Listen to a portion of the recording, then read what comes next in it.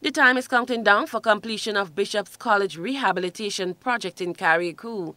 The Caribbean Development Bank is the financier behind the project.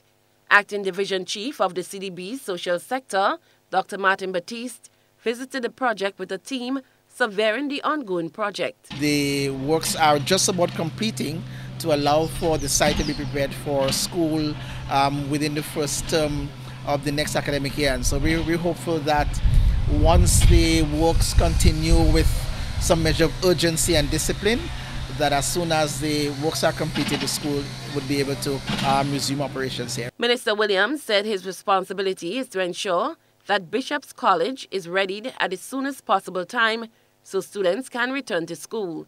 He said that the meeting with contractors is to implement timelines and ensure contractors are held accountable.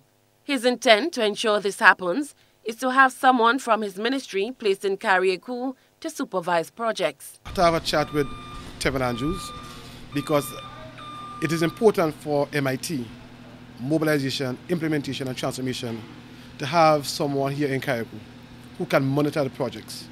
Because MIT role is to ensure that projects are being handled right on a timely manner.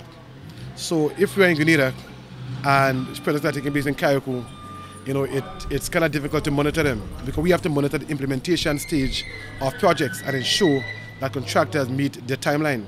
Bishop's College Rehabilitation Project was started by former Minister Kendra Matuin Stewart, who gave a completion timeline of March 2022.